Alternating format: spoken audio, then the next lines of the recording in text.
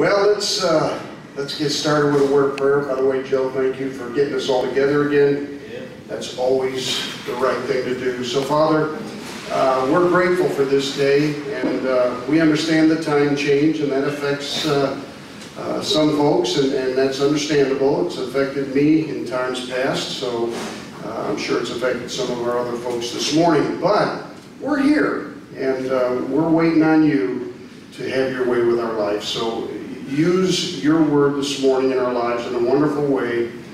In Christ's name, for his sake. Amen. Last Thursday night at the Bible study, and we're having a good time, don't you think? We we took the Word of God and imparted knowledge, but emphasized the fact that you don't want to just take this knowledge and not apply it. The whole idea behind coming to church or going to a Bible study or having your own personal devotions is not to gather knowledge, but to actually gather knowledge to apply, which gives you wisdom. Well, we're going to talk about such a subject here this morning. So if you have your Bibles, Ezekiel chapter 1. That old spiritual song, Ezekiel had the wheel, way up in the middle of the sky. Ezekiel had, I love that song. It's an old Negro spiritual, if you would, and it's a great one. Ezekiel chapter 1 and verse 1. It says, "Now it came to pass in the 30th year," that would have been the 30th year of Ezekiel. We know that all of the priests that ever were called into service didn't start their service until they were 30 years old. And so God waited for Ezekiel, the prophet and priest, to write this book until he came of age. It says, "Now it came to pass in the 30th year, in the 4th month," the Hebrew 4th month is July. Our 4th month is January, February, March, April. But the Hebrew month here is July. It says, "And in the 5th day, or July 5th, the year would have been 592 BC, or 592 years before the time of Christ. He says, "As I was among the captives by the river Chebar," over in Babylon, because he was taken captive, "that the heavens were opened, and I saw visions of God." God took Ezekiel, allowed him to be brought into captivity. By the way, Daniel was taken before Ezekiel was. And then Jeremiah, of course, was left back home. Jeremiah would have been Ezekiel's preacher. Jeremiah would have also been Daniel's preacher. But we have two preachers, Ezekiel and Daniel, over in captivity in Babylon, and we have Jeremiah back in Jerusalem holding down the fort, if you would. It says, while he was sitting there by the river Chebar in Babylon, the Bible says God gave Ezekiel 3 visions. And they were all of God. He saw 3 different visions of God that morning, and all 3 visions dealt with Christ. I don't know if you know that. The first vision was the vision of the 4 creatures, and I want you to note that real quick, Ezekiel 1, 4, and 5. Verse 4, it says, "And I, Ezekiel, looked, and behold, as I was sitting by the river Chebar, he said, a whirlwind," or a tornado, if you would, "came out of the north, a great cloud, and a fire enfolding itself, and a brightness was about it, and out of the midst thereof, as the color of amber, out of the midst of the fire. And also," now catch this, "and also out of the midst thereof came the likeness of 4 living creatures." These 4 creatures, according to Ezekiel chapter 10, are angels. You say, what kind of angels? I'm glad you asked that question. The Bible defines what kind of angels those 4 living creatures were that Ezekiel saw in his vision concerning Christ. They're cherubims. You say, what? Yeah, they're cherubims. You say, are there different kinds of angels? Yes, there are. But these were cherubims. Ezekiel 10:20 says this, "This is the living creature," Ezekiel said, "that I saw under the God of Israel by the river Chebar, and I knew they were cherubims." Cherubims are those class of angels whose job it is to guard the work of God. Now, you got to catch all this. These four cherubims in particular stand before God the Father as a constant reminder of Christ's work that was completed for us at Calvary. Thus, the vision of the four creatures is all about a vision of Christ in his life and work in the four Gospels. You see, in the Bible there are two classes of angels. Three, I guess, if you would count archangels. But basically two classes of angels. And their jobs are completely different from one another. Cherubims, seraphims. Remember those two names. Those are the two classes of angels that run around this world unseen, even as we speak. Cherubims, meaning to till or to plow. They deal with work. Are 2 to 4 winged angels whose job it is to guard the work of God. These were the angels that guarded the entrance to the Garden of Eden once humans were kicked out of it. Remember Genesis 3 and verse 24? I'll read that for you. So he, God, drove out the man, and he placed at the east of the Garden of Eden cherubims and a flaming sword which turned every way to keep the way of the tree of life. By the way, cherubims are also those angels that hover over the mercy seat. If you ever got a view of the mercy seat and how it was created, you had this Ark of the Covenant, you have this mercy seat on top, and you have these two angels hovering over it. These are cherubims. They're not seraphims. You say, what's the difference? We're going to get to that here in just a little bit. It says in Hebrews chapter 9 and verse 5, and over it, that is, over the Ark of the Covenant, the cherubims of glory shadowing the mercy seat, of which we cannot now speak particularly. So now watch. Cherubims are that order of angels that march sentry around the work of God. The work of God in the garden. The work of God over the mercy seat and redemption. They're the ones that just constantly march sentry and guard the work of God. Remember, it's important to remember that. Cherubims not only protected God's work in the Garden of Eden, they also protected God's work that Christ completed for us on the cross. And that's what the mercy seat is all about. We know what cherubims do. The question is, what do seraphims do? Whereas the word cherubim means to till or to plow, and were created to guard the work of God, the word seraphim means burning ones.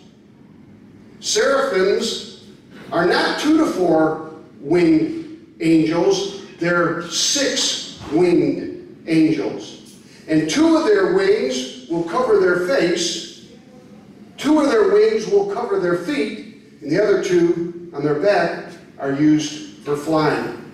Seraphims are angels who were created by God, now watch this, by God, to guard the holiness of God. One guards the work of God, which is cherubims. The other one guards the holiness of God, which is seraphims. Remember we were talking about Isaiah chapter 6 last week? Go ahead and turn there again, real quick. Turn there, because I'm going to introduce you to seraphims. Isaiah chapter 6 and verse 1. It says, in the year that King Uzziah died, we talked about that last week, I, Ezekiel, saw also the Lord sitting on a throne, high and lifted up, and his train filled the temple. Above it stood the seraphim, not cherubims, seraphims. Each one had 6 wings. With twain he covered his face, with twain he covered his feet, and with twain he did fly. By the way, seraphims cover their faces with one set of wings, because of the holiness of God. They don't want to look directly at God because of how holy He is. They are in the very presence of God. And they protect His holiness, and they prove it by covering their own faces as they do so. The covering of their faces before God denotes their deep reverence for God, and allows them to veil their view of God, seeing He is so holy. Wouldn't that be nice if we did that? Wouldn't it be nice if we acted more like seraphims than cherubims? You know, we're all about the work of God. We're all about busy doing things for God. But here's these seraphims built directly to guard the holiness of God. The covering of their feet with the other set of wings denotes their humility before God. Meaning they're humble enough not to run around and politic before the other angels. You say, politic? Angels politic? The angels were the ones who created politics. Say, no, they didn't. We did in America. No. First of all, politics aren't just in America, they're all over the world. But the human beings aren't the first ones that came up with politics. The originator of politics are the angels. These seraphims are so humble, they don't run around and politic before the other angels. That's why they cover their feet. You say, I didn't know Satan ran around politicking. How do you think he got a third of the angels to follow him? Turn to Ezekiel chapter 28. Let's look at this real quick. Ezekiel 28 and verse 15. In describing Satan here, God says of Satan in verse 15, Thou, Satan, was perfect in thy ways from the day that I created you, till iniquity was found in you, Satan. Notice verse 17. Thine heart was lifted up, O Lucifer, because of thy beauty, thy charm, if you would. Thou hast corrupted thy wisdom by reason of thy brightness, or thy intellect or intelligence, because he was the most charming, beautiful, intelligent angel God ever created. In fact, the other two archangels wouldn't have anything to do in fighting him, meaning Michael and Gabriel kind of fell back before Lucifer. He said, I will lay thee before kings that they may behold thee. Now here it is. Catch this. Verse 18. Thou, Satan, hast defiled thy sanctuaries by the multitude of thine iniquities, by the iniquity of thy, what's the next word? Traffic. You see, you mean that stuff out on the boulevard? Traffic? No. This word traffic is a Hebrew word meaning to go up and down as a talebearer or secret agitator. The same word is used in Leviticus 19:16, Proverbs 20:19, and Jeremiah 6:28. The word literally means to campaign, to lobby, to politic. What God accused Lucifer of was politicking here, of saying whatever he had to say amongst the other angels in order to be followed. The seraphim say, listen, we don't want to be a part of any kind of politicking, so we're not going to be running around to do that, and we're covering our feet. That's the whole reason one set of wings cover their feet. Politics are and always will be of the devil. Always. Where do you think political correctness comes from? Like politics, political correctness will never correct anything. Why? Because it cannot change us. Political correctness can't change any of us. It can only pressure us to tolerate one another for a while. There's only one thing that can change and correct a human being, and that's God's Word and the Gospel. Would to God America got back to that. Sadly, due to politics, America has gotten rid of the only thing that can change and correct her, which is the Word of God's Word. Dennis Prager, American syndicated columnist, author, and public speaker, once said, listen to this, if we continue to teach about tolerance and intolerance instead of good and evil, we will end up with the tolerance of evil. That's what you're seeing in America today. In other words, what Prager was saying was, if we continue to focus our attention on likable and unlikable things people happen to say instead of lessons in life to be learned, we will end up ignoring that which will keep us from evil.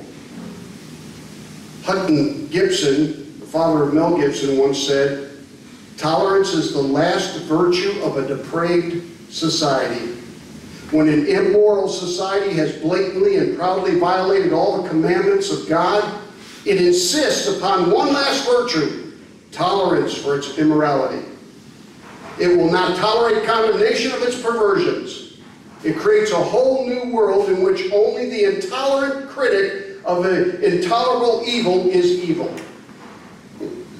So the reason the seraphims cover their feet with one set of wings is to remind them not to run around and politic. By the way, that's the sad thing. Politics are even in church. I've been saved long enough to know that. You say, why? Because people take their feet and run to everybody else about stuff. Now note what Isaiah saw in Isaiah chapter 6 and verse 3. Note what he saw.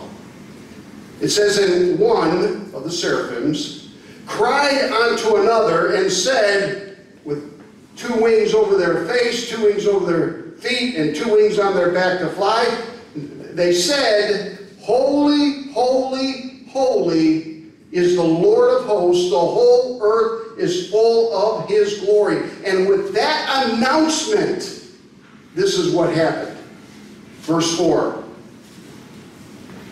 "And the tabernacle moved at the voice of him that cried, and the house was filled with smoke." Meaning, watch this, after the cry of that one seraphim who said, "Holy, holy, holy is the Lord God Almighty," Isaiah was allowed to see all the way into the tabernacle, past the holy place, past the veil, into the Holy of Holies, and the Shekinah glory. You say, well, what's so odd about that?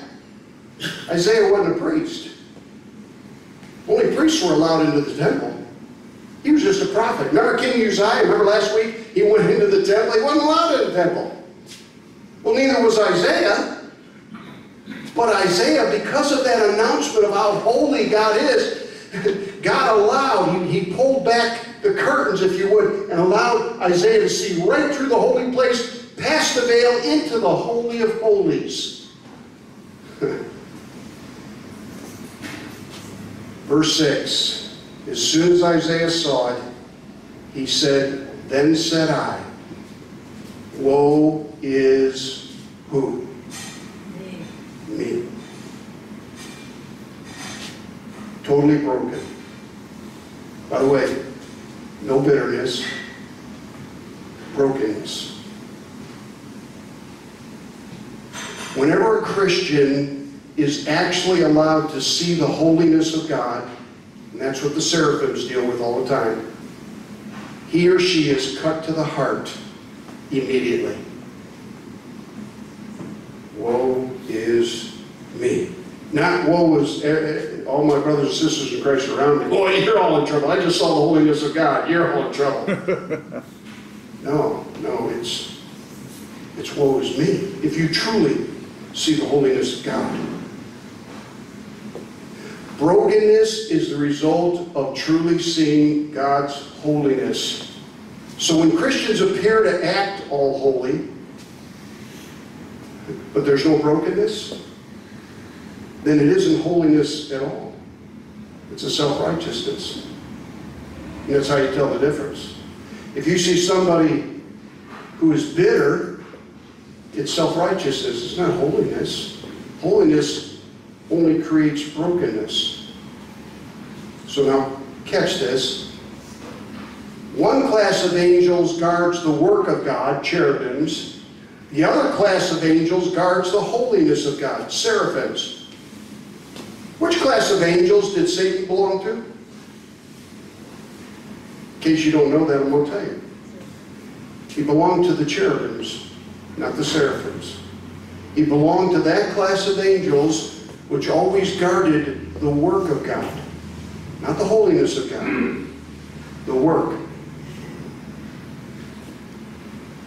Meaning it was a group of cherubims, not seraphims, who rebelled against God and fell. That group that guards the mercy seat, the work of God concerning redemption. That group that guarded the Garden of Eden, the work of God to begin with for man. Anytime the work of God is involved, cherubims are involved. Well, that was the order that Satan was a part of. He wasn't a part of the seraphims, he was part of the cherubims. By the way, there's a great lesson to be learned by all of this. The angels who rebelled were the ones who guarded the work of God, not the holiness of God. Meaning, our duty to God, our work for Him. What I do, this is my work for Him. I get up and I preach. What you do, you get up and you sing. What David does or Robert does, gets up and serves. And the rest of you that have your duties. Our duty to God is never as important as our devotion to God. Never. In other words, time with God is more important than time for God. Good luck getting Christians to do that. Daily devotions with God are more important than a once-a-week service in which we sing, fellowship with believers, give, teach, and serve, etc., etc. That's the great lesson here. It's great to work for God, duty, but that often gets us in trouble because we get to thinking, hey, we're all that in a bag of chips. Whereas the seraphims, they covered their face because God was so holy. They're in the very presence of God, and they understand His holiness. Not His justice, His holiness. Holiness is the difference between God and every one of His creations, including angels. He is completely different than all. So how is He different than we are? Well, let me see. He's omnipotent. He's all-powerful. Are the angels all-powerful? Are humans all-powerful? No. He's completely omnipresent. He's here and in another church and on the other side of the universe at the same time. Can angels do that? Can we do that?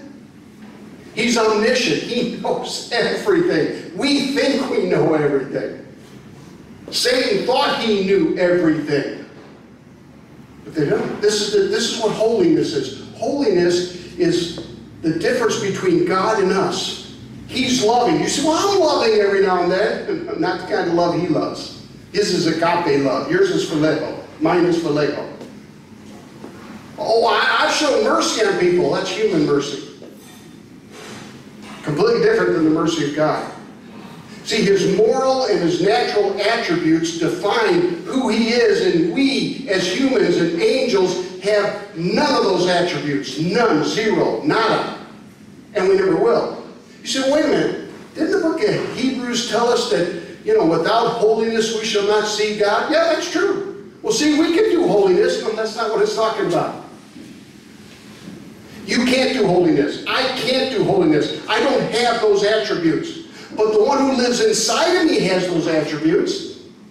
When I got saved, the Holy Spirit, who has all those attributes, lives inside of me. And if I yield to Him, that attribute of love can come out. That attribute of mercy can come out. That attribute of truth can come out. But I've got to let the one who has those attributes do it. So we really have nothing here. Last scripture. Luke chapter 10, verse 38 through 42. Familiar ground to all of us, or it should be. This is the story of Mary and Martha. One was dedicated to duty. The other one was dedicated to devotion. One was a cherubim, if you would be. The other was a seraphim. Let's see which one Jesus bragged on the most. Verse 38, now it came to pass as they went that Jesus entered into a certain village, and a certain woman named Martha received Him into her house. And she had a sister called Mary, which also sat at Jesus' feet and heard His word. See that devotion to the word? By the way, that devotion to the word, who's Christ. Mary says, the word? The everlasting Word, the living Word is in our house. She dropped everything she was doing. She dropped all her duty, full jobs, everything, and sat at Jesus' feet. Martha, on the other hand, the one who invited him into their home, said, oh my goodness, we got to do everything here to serve you. Jesus says, I really don't want your duty as much as I want your devotion. Get the message? Verse 40, but Martha was cumbered about with much serving, and came to Jesus and said, Lord, dost thou not care that my sister hath left me to serve alone? She's not doing a thing for you. All she's doing is sitting here, listening to you. Bid her therefore that she help me. By the way, this is the problem with working for God. We think everybody else ought to work for God too. And when they're not, we're critical of them. We take our little feet. We're not seraphims here, we're cherubims. We're the order of that angels that go around and guard the work of God. And we think everyone else ought to be doing what we're doing. No, my goal, for as long as I'm alive, and wherever I preach, is to get the people of God to become devoted to God. Not devoted to a church, not devoted to a work. No, no, no. Not that those things aren't important, but to get devoted to Him. To make sure everything we're learning, we're applying to our life. We'll take a message like this morning and you say, you know what? There's truth in that message. If there is, then we ought to live it, not just learn it.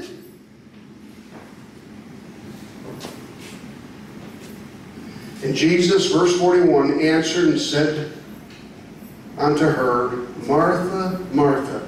By the way, anytime Jesus says something twice, anytime God ever says anything twice in Scripture, He says, I need your attention on this. He said to Martha, Martha, Martha, thou art careful and troubled about many things. And not only that, you're taking it so far, you're criticizing your sister who's devoted to me about it. He said, verse 42, but one thing is needful, and you didn't choose it. You chose duty. Your sister Mary chose devotion. And the Bible says, which shall not be taken away from her, because that's the good part. There's nothing wrong with serving God. We should all do it. But that shouldn't be our number one priority. Why? Because that can get us in trouble. That'll put us in the cherubim realm, where we can get so busy for God that we begin to get critical of others that aren't so busy. I don't care if you're busy for God or you're not. I'm only going to try to get you to get devoted to God. I'm going to get you to be a part of that seraphim order. Because when you're guarding the holiness of God, not the work of God, the holiness of God, you cover your feet. You're so humble, you haven't got a critical eye about anybody. It's woe is me, not woe is everybody else. You see the difference? So, always take a message that you hear, be it on Thursday night, be it in your own devotions every day of the week, be it on Sunday. Take it and don't learn it. Live it. You say, well, what did I learn here this morning?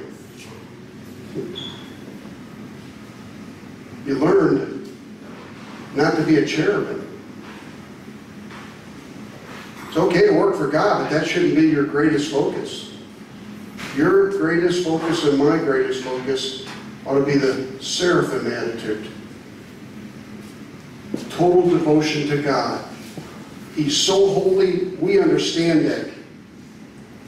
And it humbles us to the place where we ain't going to talk about anybody or anything.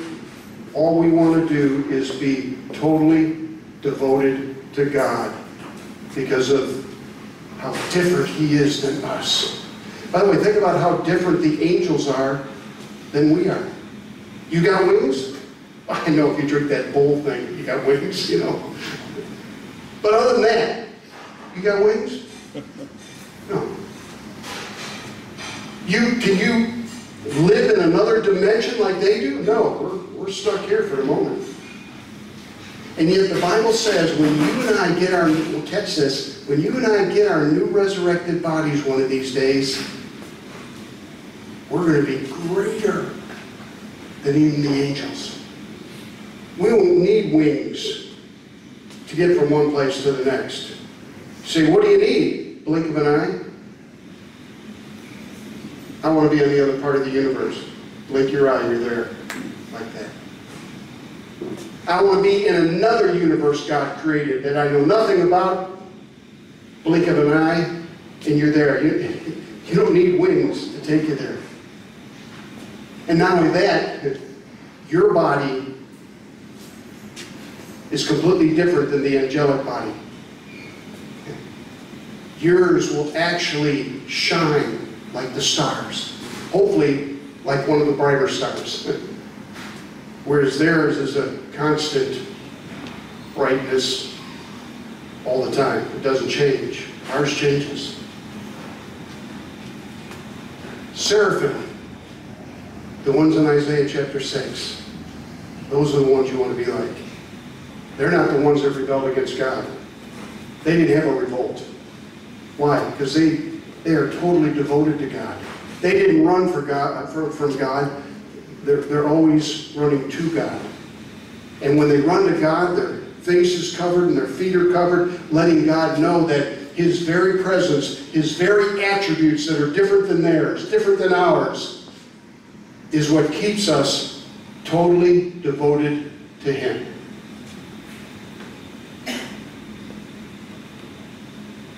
Don't be like the cherubims, of which Satan was a part of that order. Don't be like the seraphims, and guard the holiness of God more than you guard the work of God. Let's pray here. Father, thank you again for another opportunity to impart truth. Lord, it's what we do with the truth that matters. It doesn't matter if we gain a bunch of knowledge. What matters is what we do with that knowledge. So Lord, we learned this morning that it's more important to have devotions, personal devotions every day of our life than it is to come to church once a week and sit underneath preaching and singing. The question is will we do that?